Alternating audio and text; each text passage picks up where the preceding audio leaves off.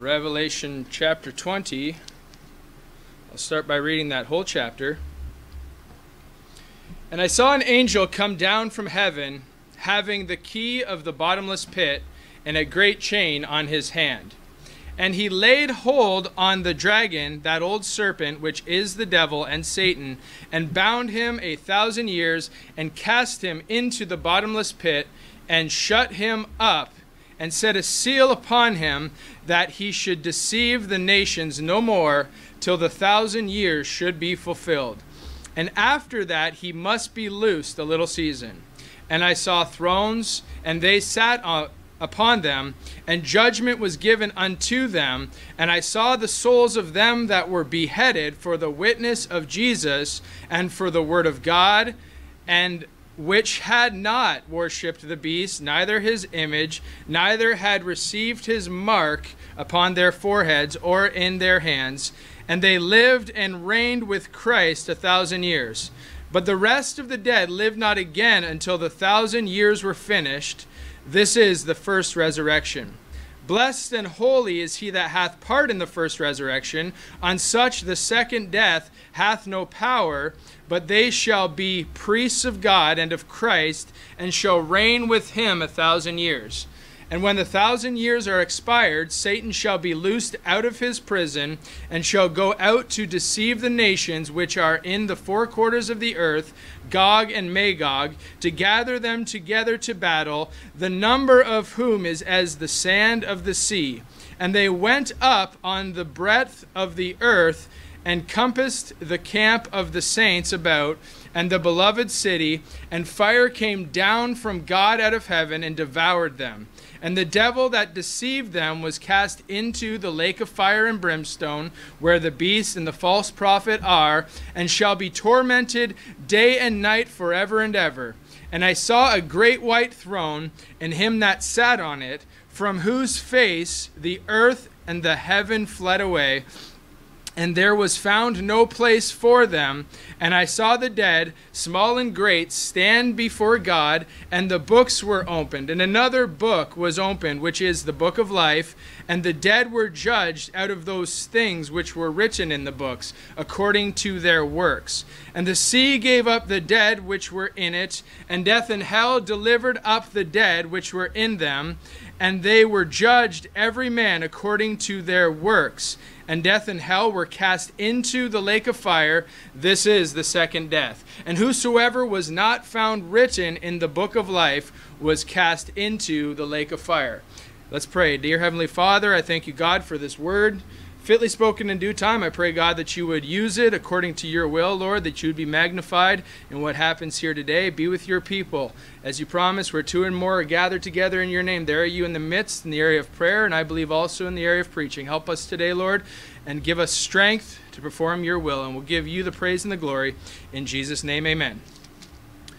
Revelation chapter 20, I'm only going to be able to deal with, I think, the first half of this chapter. There's a lot of content here, and just a lot of things to deal with, and really two different topics, I believe, the first resurrection and the great white throne of judgment. So we'll deal with the resurrection right now. Now, verse 1 reads like this. It says, "And I saw an angel coming down from heaven." So here's an angel coming down from heaven. It says, having the key of the bottomless pit and a great chain in his hand. Now, if you keep your finger there in Revelation chapter 20, I'm going to go to chapter 9, where you read of the fifth angel in verse 1. It says in Revelation 9 and verse 1, "And the fifth angel sounded, and I saw a star fall from heaven unto the earth, and to him was given the key of the bottomless pit. And he opened the bottomless pit, and there arose a smoke out of the pit, as the smoke of a great furnace, and the sun and the air were darkened by reason of the smoke of the pit.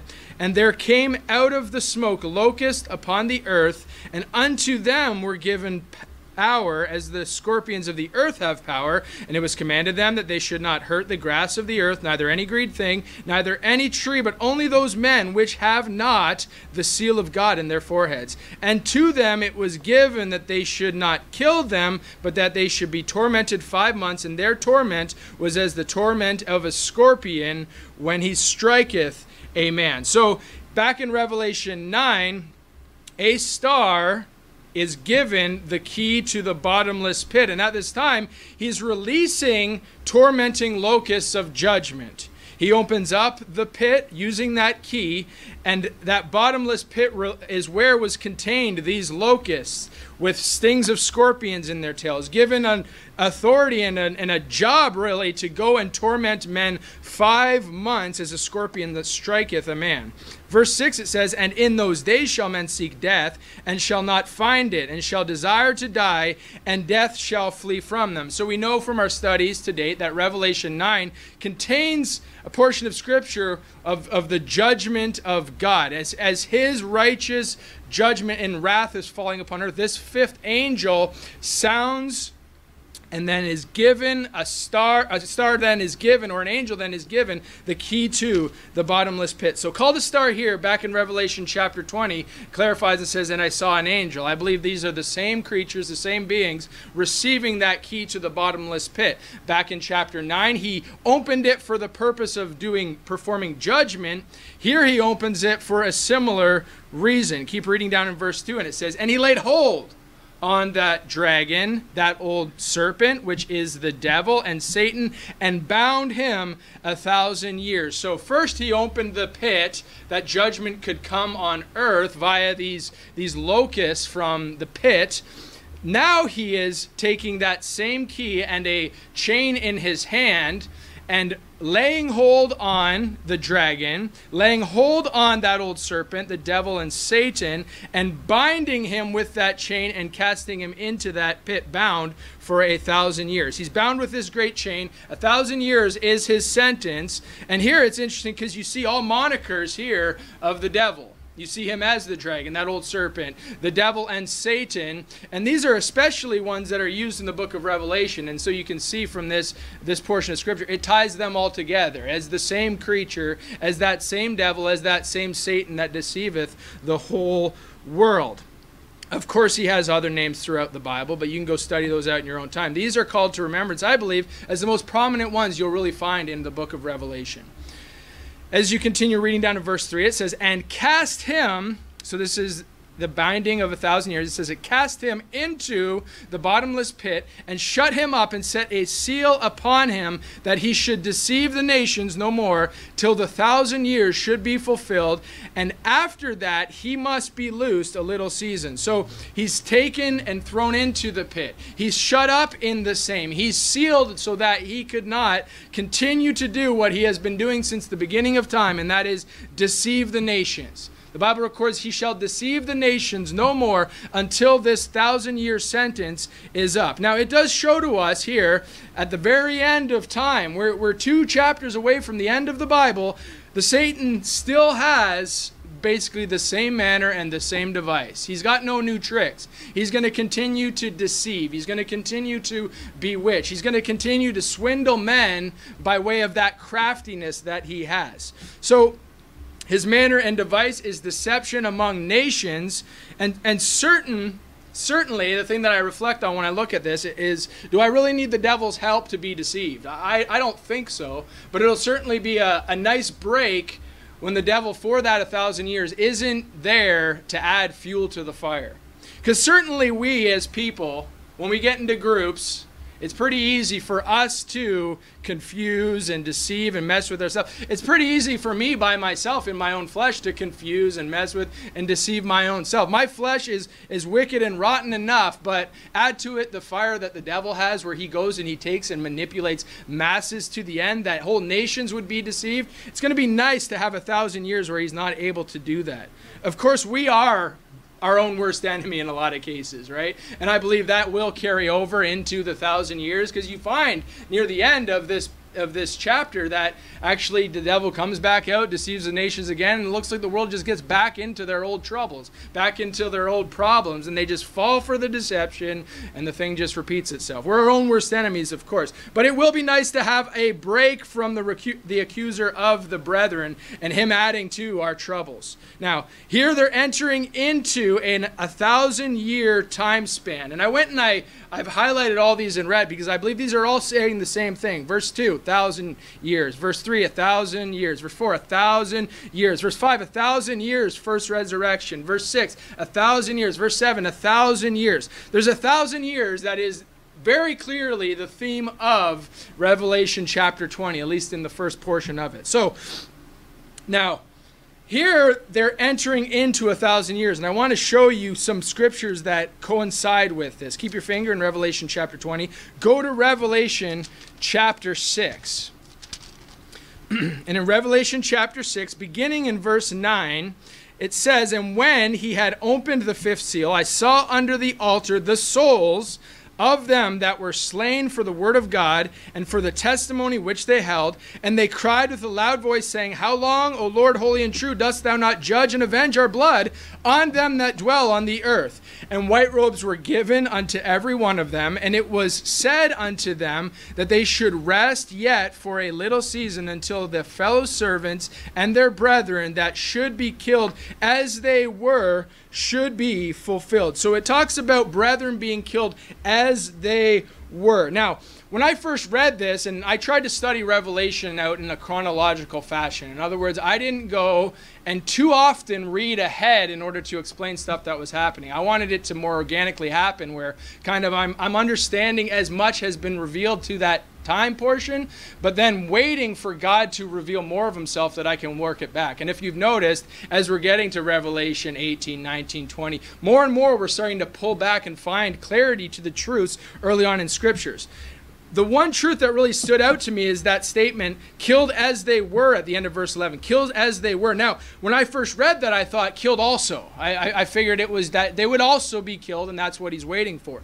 But I believe that maybe it's not just that they would be killed also, but that they would be killed as they were. In other words, in the same manner, in the same fashion, in the same act. They would be killed in that same fashion, in that same way. So, and I have scriptures for that. Now, Revelation 6, I believe, connects here to a time frame where there is a specific and structured and strategic persecution against believers. And if we notice there in the context of chapter 6, when you go down to verse 17, it says, "For the great day of his wrath is come, and who shall be able to stand?" Presently, the wrath of God arrives. So the persecution that we're seeing, these in heaven crying out, saying, how long, Lord, faithful and true, waiting for their brethren to be killed in the same manner as they were, immediately precedes the wrath of God falling. And when that happens there, we find in verse 12 that seal opens, and that whole wrath of God event is framed by those time frame markers that we always find in scriptures. The sun and moon being darkened and the stars falling from heaven. Read that in 12 and in verse 13. So Revelation 13 then, we find that a mark is instituted, right? Revelation 13. And I explained that I believe this is a second witness to events that had already transpired, probably back in the time frame of Revelation chapter 6 and verse 9 through 11, the fifth seal being opened, leading into the sun and moon being darkened and the return of Christ in chapter 7. Back there in Revelation 13, there is a mark instituted which calls upon a culling of those that would not accept it. Would you agree with that? Anybody who does not accept this mark is destroyed as a result of it. It says in verse 15, "He had power to give life unto the image of the beast, that the image of the beast should both speak and cause as many as would not worship the image of the beast should be killed." So it's very specific. Don't worship the image. Don't receive his mark. You should be killed, okay? So we have a killing happening in chapter 6, right before a great judgment, a culling of people that will not fall in line. We have Revelation 13 giving us more insight to what that entails, and that is worshiping of a beast and his image and receiving a mark in your right hand or in your forehead. And then it says, at this time, I think it would make sense when a worldwide mark is given that there would be a worldwide requirement to receiving the mark, right? Worship of the beast. I believe there would also be a worldwide punishment for not doing it. And it's not just being killed necessarily, but there's actually a specific punishment. Doesn't it make sense that there would be kind of a manner for these things? One law goes out and everybody says, okay, the mark is instituted. You must this or this happens. And it's probably just going to be very clear. You either choose this path or that path. You either take the mark or you die in a specific fashion. And I believe that's what the Bible reveals to us. I believe that there would be a specific, a structured, a strategic killing manner that all would die as those group cried out and said, how long? And Lord said, patiently wait until your brethren are killed as they were, or in the same fashion, or in the same manner before them. And God is looking forward to that. Go to Revelation chapter 20 and verse 4. And it says, and I saw thrones. Okay, I saw thrones. Now it's interesting because Revelation chapter 6, it referred to, or God actually said to his saints, rest for a little season. Maybe he's saying, hey, take a seat on those thrones. Maybe he's saying, take a little break, rest for a little season until your brethren are killed as you were. Okay, he says in verse 4, I saw thrones and they sat upon them, and judgment was given unto them. And I saw the souls of them that were beheaded. Okay, so they're told to rest for a little season, I believe, sitting on those thrones, and they sat and judgment was given. Well, who was judgment given to? Well, if you look back in verse 9, the same group is mentioned there, the souls. Revelation 6 and verse 9 says, I saw under the altar the souls. Back in Revelation chapter 20 and verse 4, it says they sat upon them, judgment was given unto them. Who was it given to? The souls of them that were what? Beheaded for the word of God, beheaded for the witness of Jesus and for the word of God. So the souls of them, these souls are the ones that are specifically what? Beheaded. Why are they beheaded? It says very clearly, for the witness of Jesus. Go back to chapter 6 and it says, they were slain for the word of God, chapter 6 verse 9, and for the testimony which they held. It's the same people. The souls of them that were slain. Why? For the word of God and for the testimony which they held. Revelation 20 and verse 4 gives us more clarity to what happened to these souls. That same manner that they would be killed as were their brethren before them is beheading. Very specifically is given the souls. The souls, were beheaded. Why? Because of the witness of Jesus and for the word of God. So we have the witness of Jesus pairing up with the testimony. And what happens when you're giving witness to something? You're testifying. When we go and preach the gospel, we're witnessing to people. We're also giving the testimony of Jesus unto them, the same thing. And the word of God, that's just very clearly. They're persecuted here for the word of God. Beheaded for the same. Now, it continues on and says, of these specifically in an inclusive fashion, watch this, it says, and which had not worshipped, Revelation 20 and verse 4, right in the middle, and which had not worshipped the beast, neither his image, neither had received his mark upon their foreheads or in their hands. That's all an inclusive statement. They, the souls that were beheaded for the witness of Jesus and for the word of God. This verse gives us a lot of clarity about what happened back there in Revelation chapter 6, and I believe also Revelation chapter 13. There was a beheading that happened for those that would not worship the beast, neither, inclusive, his image, neither receive the mark in their foreheads or upon their foreheads or in their right hands. All inclusive. They did none of those things and they were beheaded because they would not do any of them, not even one. And so that is what happened. That was the judgment that the world put on them, since they had not worshipped the beast or his image, neither received the mark in either of two places. They were beheaded because of the witness of Jesus and the word of God. It continues on and it says, of they, the souls, it says, and they lived, that last little portion of the sentence, and they lived and reigned with Christ 1,000 years. So who? They, the souls that were beheaded, they lived, they reigned 1,000 years with Christ. That's all in that context. And it's all the same group, and it's all the same actions, and it's all the same refusals, and what they did, and what they had, and what they rejected, and who they were is all contained in this. So it continues on in verse 5. It says, but the rest of the dead lived not again until the 1,000 years were finished.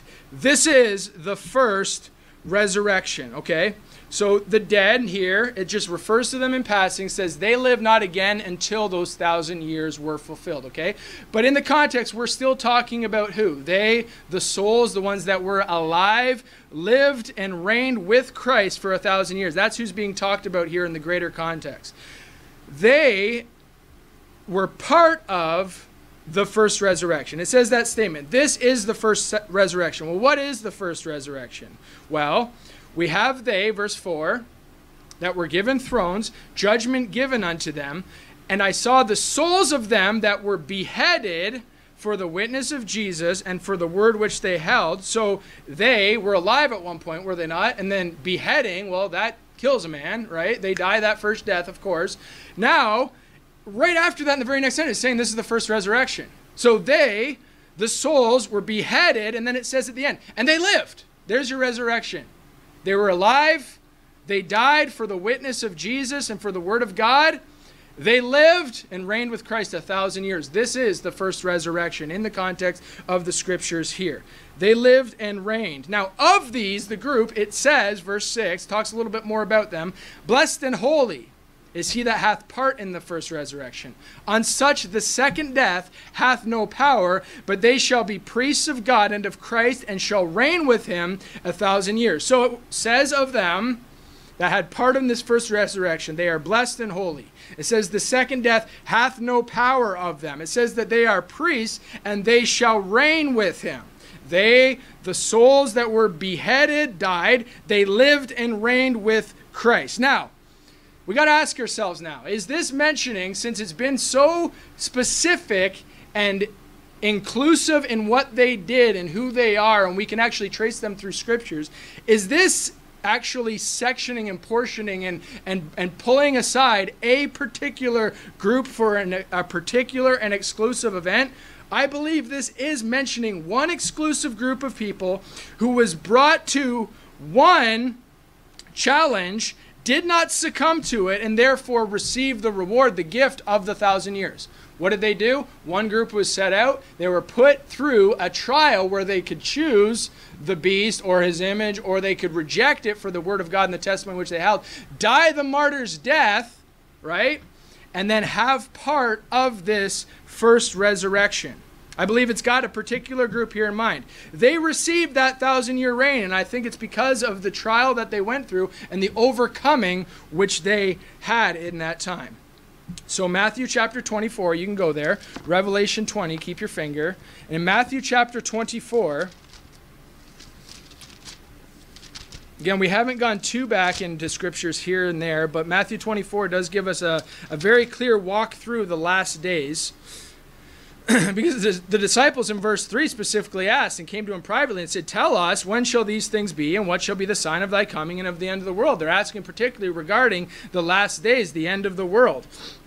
So in Matthew chapter 24 and verse 15, it says, when ye therefore shall see the abomination of desolation spoken by Daniel the prophet stand in the holy place, whoso readeth, let him understand, then let them which be in Judea flee unto the mountains. Down in verse 21 it says, for then shall be great tribulation, such as was not since the beginning of the world to this time, no, nor ever shall be. There is a great tribulation, a great event, unmatched in all of human history, that those that were in Judea and flee from would be taking part in. And that, I believe, is their challenge. The abomination of desolation is set before them. Is that the image of the beast? Likely.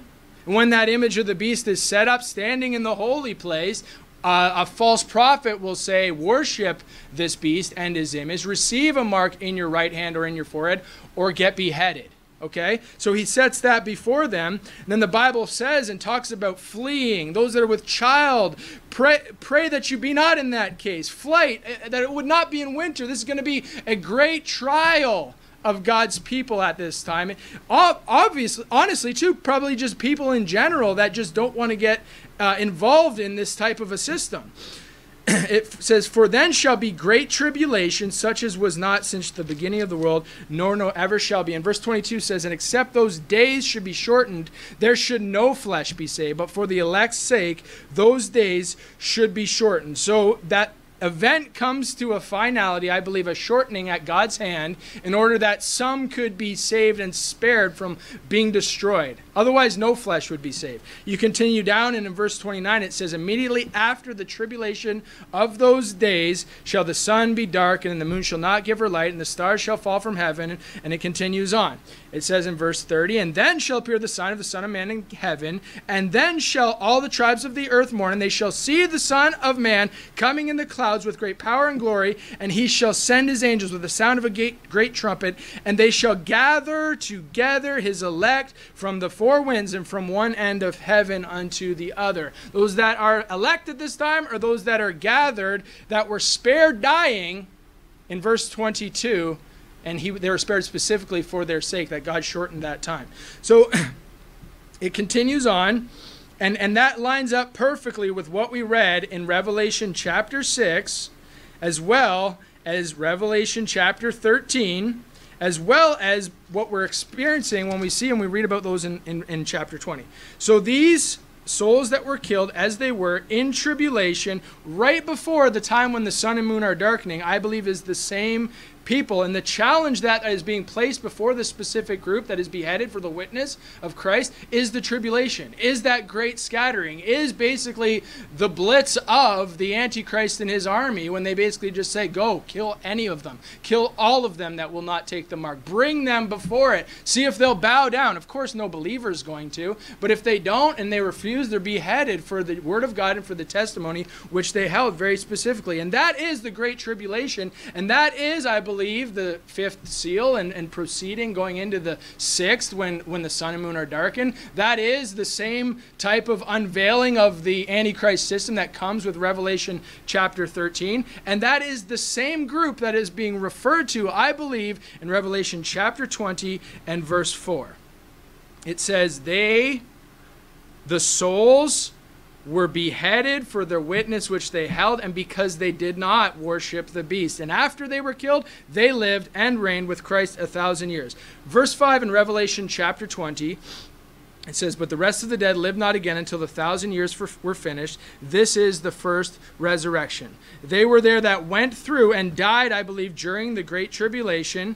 Some survived this time, we know, and were gathered together at his coming.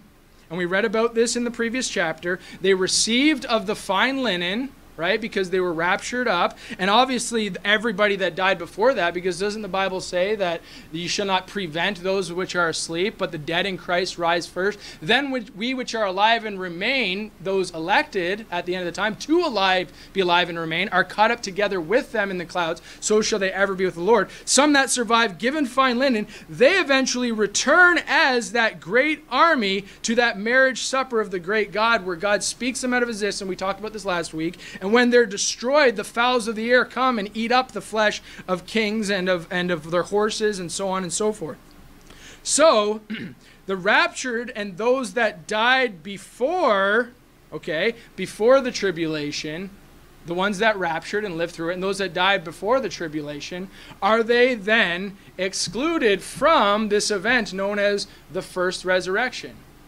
I would say yes. Okay? Because they're talking about two specific groups at this time. Those that were elected, lived unto the end, rose. Those previous that were dead in Christ before the Great Tribulation, they went up first. The ones that survived the Great Tribulation went up ever with the Lord, given white linen, fine and linen to wear, come as that group. And then there's the others that are living and reigning with Christ 1,000 years. Verse 4, I believe, just nails that. It says they, who? The souls, those that were beheaded. And then you can take verse 4 and just put it through the time frame of Revelation. You see that it's those that died, that lived again, reigned and ruled with Christ 1,000 years. So then, if we go up in the rapture, if we die tomorrow, we're not included in the millennium then, right? Oh, we're out, sorry. No, I don't think so. I just think that we have a different role in that, okay? And I'll show you. Now, a lot of people will be like, oh, you know, I won't be part of this millennium. This is no good. This is no fun. Like, I'm being excluded for something. But no, God has specific plans for specific people. And this is why he draws up groups at different times and outlines what his intent is with them. Being beheaded for the witness of Christ isn't a fun thing, but I've thought to myself that maybe that's not the worst way to go. But certainly the trial going up before that, I mean, I've heard people say that you can still see after you're beheaded and your head's alive for a certain amount of time. I don't know how anyone can prove that, but I've heard that because that was a common method of execution in the Middle Ages. People did studies on that because everyone got freaked out when the head fell. They could see, the eyes moving and stuff. I don't want to go into that too much, but I've thought about how bad beheading was, and I think that versus like torture and other things, that's probably not the worst way to go.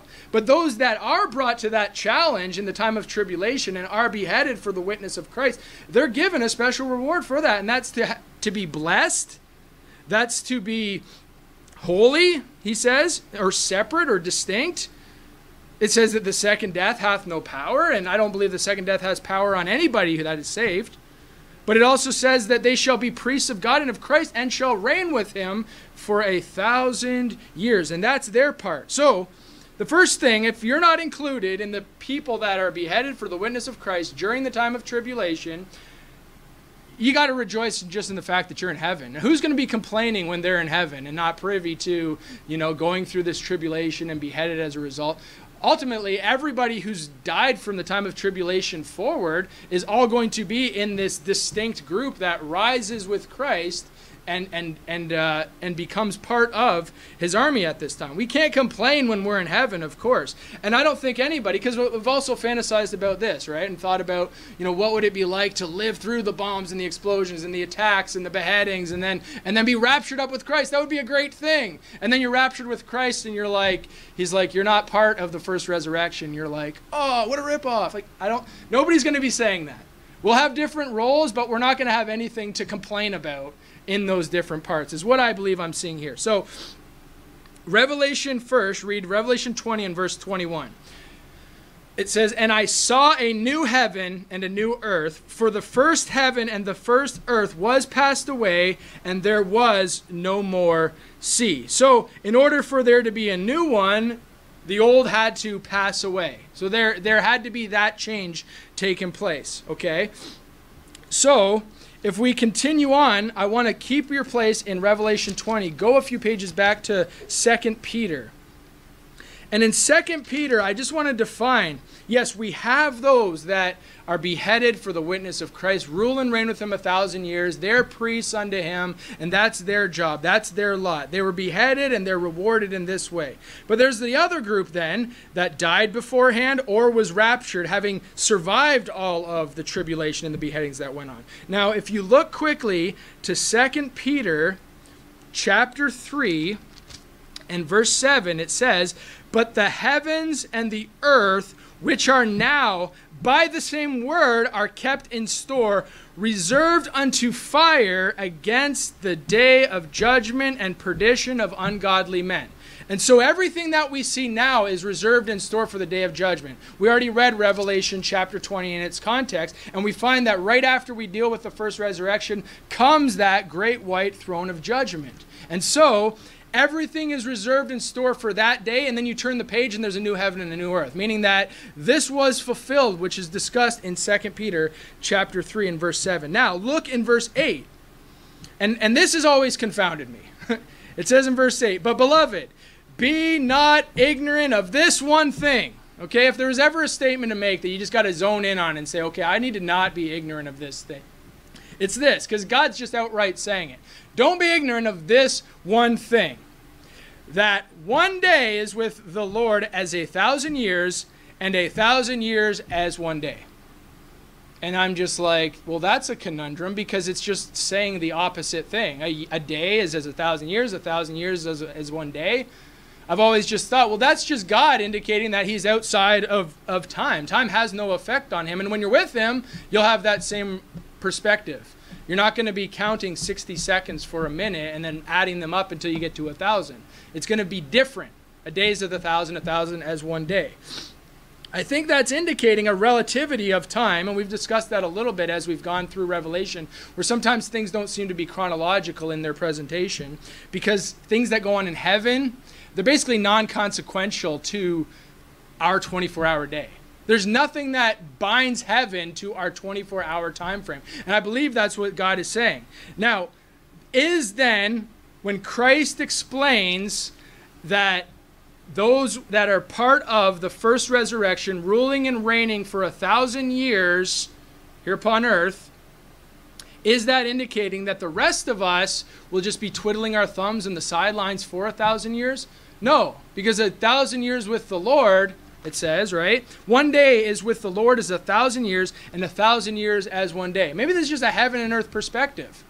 1,000 years will pass on earth, and that ruling and reigning will go on, and it might be just a day for those that have been raptured away, caught up with the Lord in the air, just passing as a day. It's of no significance, it's not like you're being sidelined, put on a shelf while God goes and deals with another group of people for a while. No, it's not gonna be that way to us. That's what I see here. So first of all, if you're caught up with Christ, being the dead in Christ that rise first, or being alive and remaining unto the coming of the Lord, you can't complain because you're in heaven. You're also not going to complain because time isn't going to be that same kind of fashion. It's not going to confound you, and you'll be just like, oh man, when is their rule and reign going to be over and I can get into the fight?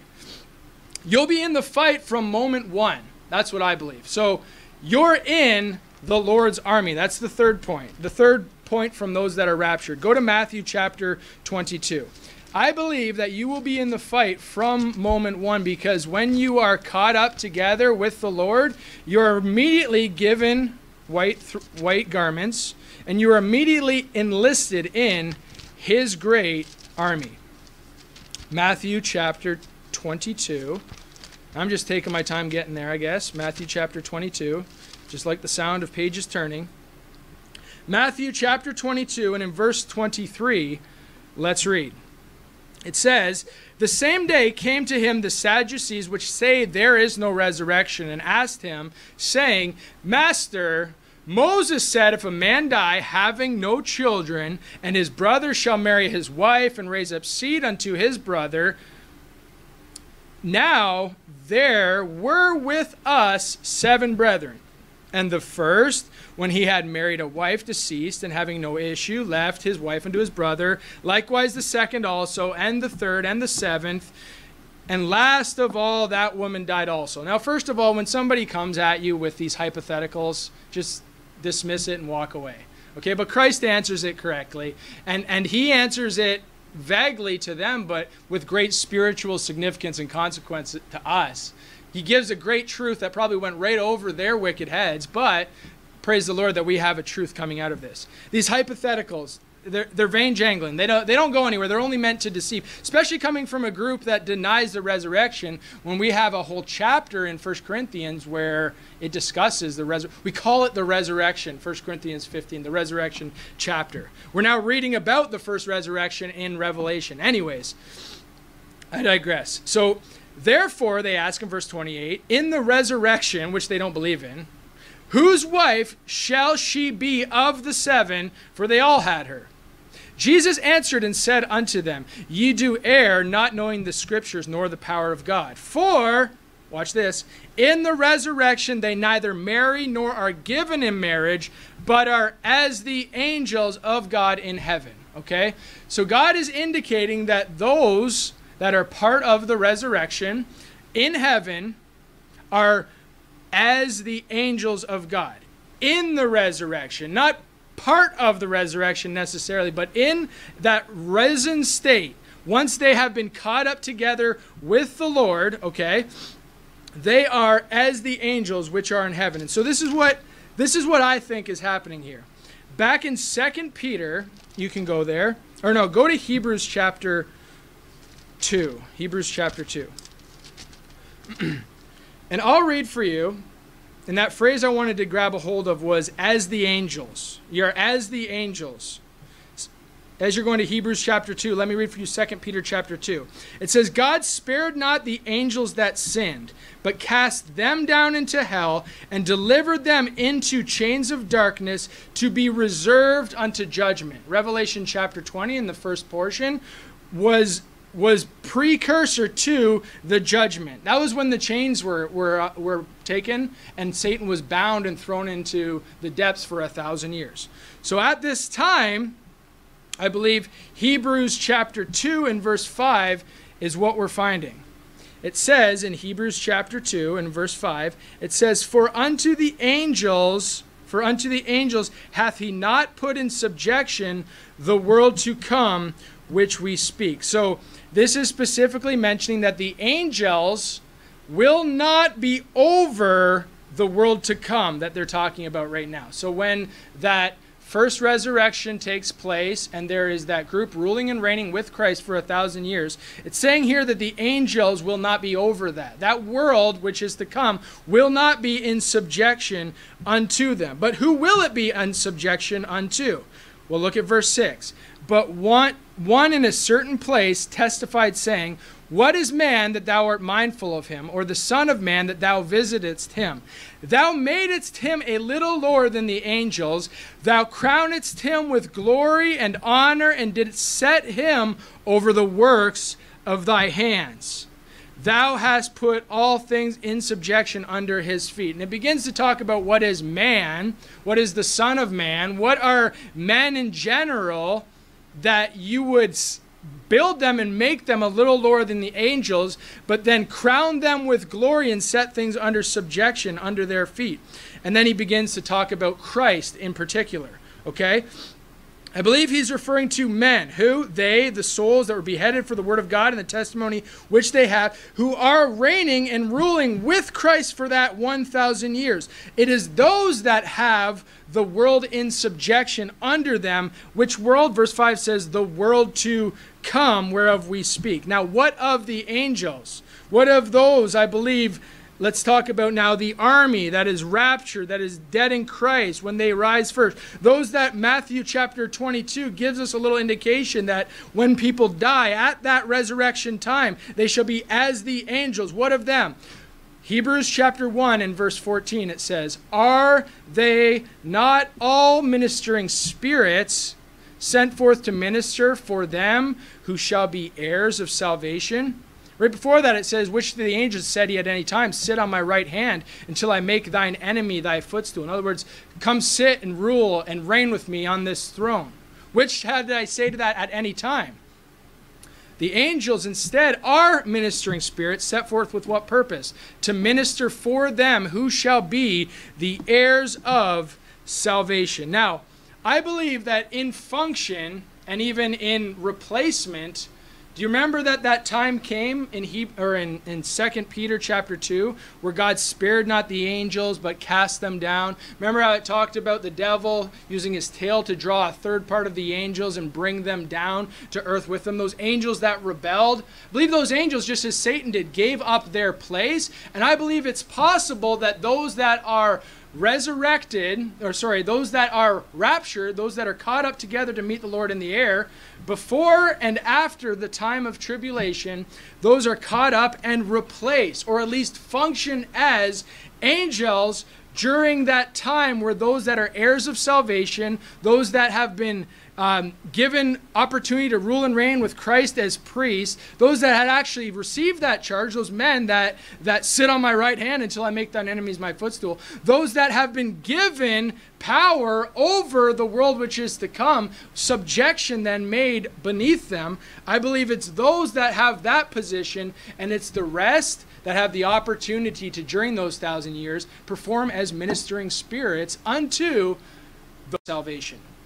And during that 1,000 years, there will be people getting saved. There will be people functioning in as kings and priests unto God, and there will be a whole different economy that goes on in the world during that 1,000 years. Christ will be the head, and he will mandate and dictate and rule and reign with an iron fist over all those after him. But we will, those that are raptured, I believe,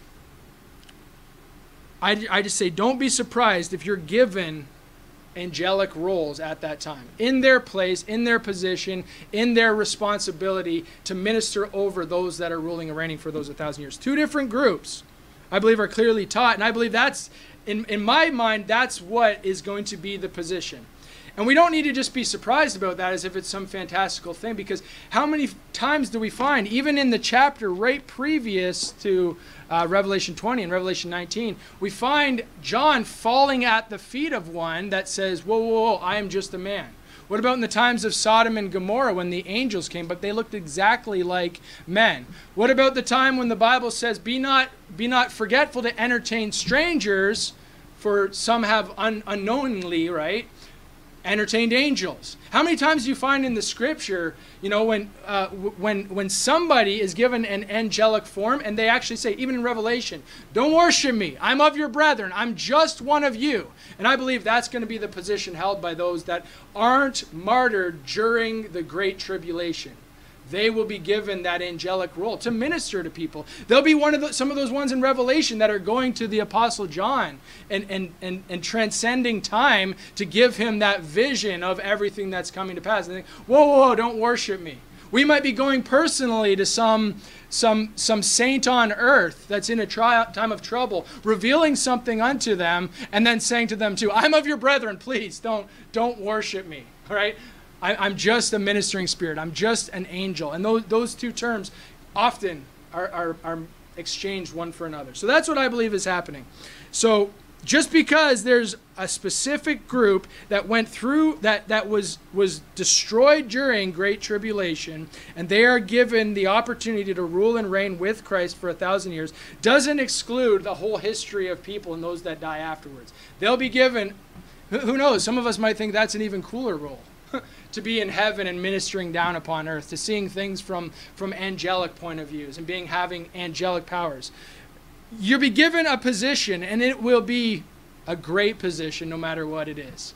Ruling and reigning with Christ, or ministering to those that are ruling and reigning with Christ, in Christ, serving Christ as part of his army or as part of his legion of saints upon earth. Hey, either way, it's a great job, and I believe the Bible here is giving us indication of both of those potentials. Go study it yourself. Be fully persuaded in your own mind. These things aren't always crystal clear, but I believe this is a good indication of what the Scriptures is trying to tell us about these two groups. Revelation 20 and verse 4, I believe, makes it clear as it draws into chapter 5 or verse 5 and says, this is the first resurrection, and it's they, the souls that were beheaded for the witness of Jesus and for the word of God, which had not worshipped the beast, neither his image, neither received his mark in their foreheads or in their hand. They died, of course, being beheaded. It says, and they lived and reigned with Christ 1,000 years. And right after that, this is the first resurrection. And blessed are they those receive that. But blessed are you if you die today, absent from the body, present with the Lord. You're not going to complain. It's going to be a wonderful sight just to be with Christ and just to say, what will thou have me to do? What's next? What should I do? Sir, and just bow down and worship the God of heaven and just be with him and under him and perform exactly what's intended at that time.